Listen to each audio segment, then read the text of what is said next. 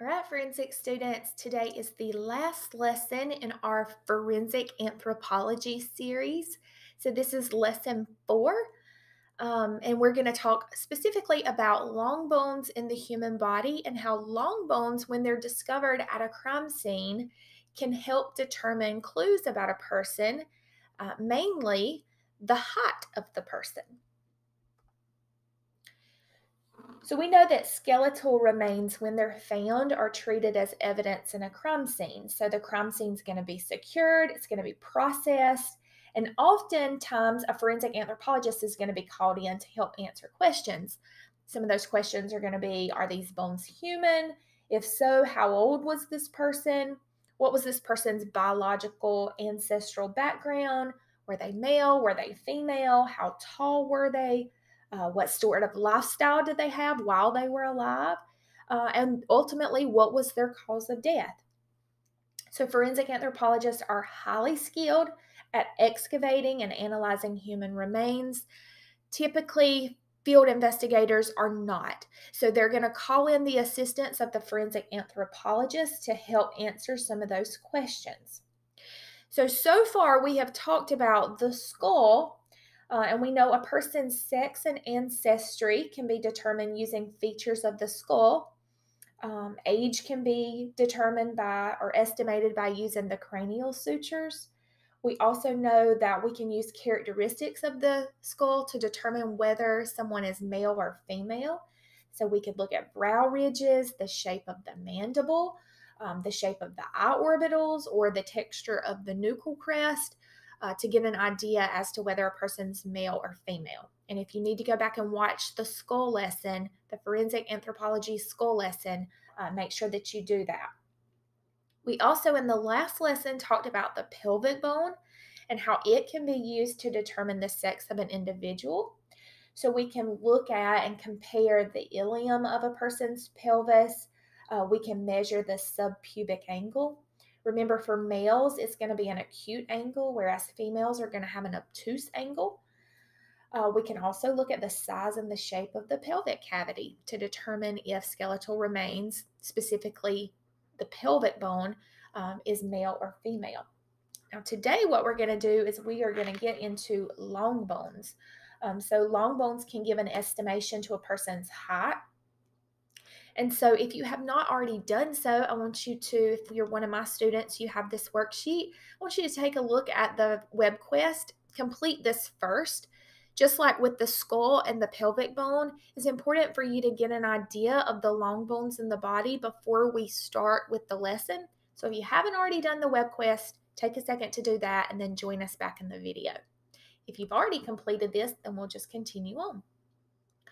So throughout a human's lifetime, bones are always being produced, repaired, broken down. And as a result, bones increase in length until the growth plate is what we call ossified or hardened. Now, this happens to about age 30. And then at about age 30, the process begins to reverse. Bones are actually going to break down faster than they're built. So we can use the growth and development of the long bones in the body to help determine a lot of information. And one of those specific pieces of information that we're going to talk about today is height. So if you'll take a look at this image, this is a picture of a Roman skull. And anthropologists were able to determine clues about this person based on their teeth. So they noticed that there was a lot of calcium buildup on the teeth, and so that gave a clue as to the way this person lived when they were alive. And they were able to determine this person had poor dental hygiene.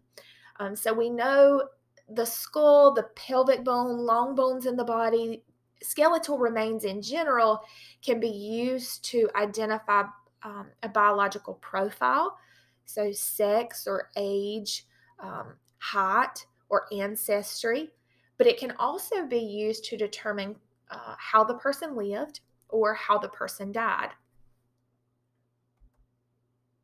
All right, so long bones in the body, and by long bones, we are referring to bones such as the humerus, the radius, the ulna, the femur, and the tibia. So here you have a chart where you can see what those different bones look like. They can be used to estimate height. Now, this is an estimate, it is not exact. Sometimes it's accurate and sometimes it is not.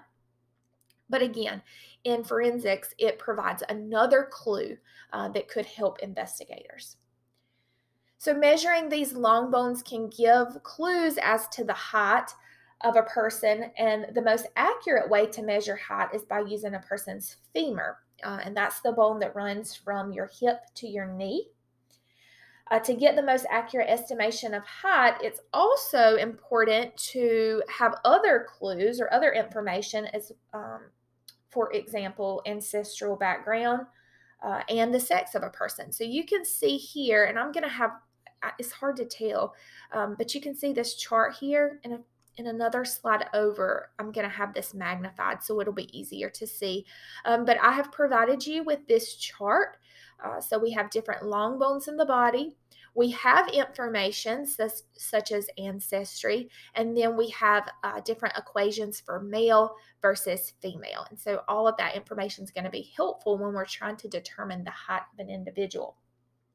So to make it easier, I've supplied you with the height calculation chart, and we are going to use this height calculation chart along with some scenarios to help determine the height of a person. So let's do some practice problems, because at the end of the lesson, I'm going to turn you loose with some problems. I'm going to give you some information. You're going to use that information in conjunction with the height calculation chart to determine the height of an unknown bone or an unknown person. All right, so here is our first practice problem. The radius of an Asian male was found in the woods next to an abandoned house. Investigators measured the radius at 32 centimeters, and we want to know the approximate height of the deceased. All right, so we've got a lot of information there. First, we've got 32 centimeters as the length of the radius. So we have a place on our chart that gives us a formula for radius. We also know that this individual is an Asian male, so we're going to use this formula, 3.54 times the length of the radius, and then we're going to add 82 centimeters to that. So when I plug that in, I get 113.28. Then I'm going to add 82 to that for a total height of 195.28 centimeters. So the radius is a long bone in the forearm, and so we were able to use that to determine that this person is approximately 6 foot 4 inches. All right, let's do another practice problem. All right, so we have the femur of an African female, and their femur measured 43 centimeters. So if I want to know approximate height, I'm going to find femur, and then we know we have African as the ancestry. 2.28 times the length plus 59.76 is the formula that I'm going to use. So it's just plug and play. It's really simple. And I'm going to start by multiplying 2.28 times 43. That's going to give me 98.04. Then I'm going to add another 59.76 to this for a total height of 157.8 centimeters. And that's roughly about 5 foot 2 inches, maybe 5 foot 3 inches. All right, so use that chart. You should have this worksheet. You're going to go through and just find the approximate height of these individuals. I've given you some clues there. You'll use that in conjunction with this chart. You can always, if you don't have this chart, you can always just pause the video here and use the one that I have on the screen. And then I will see you in the next lesson.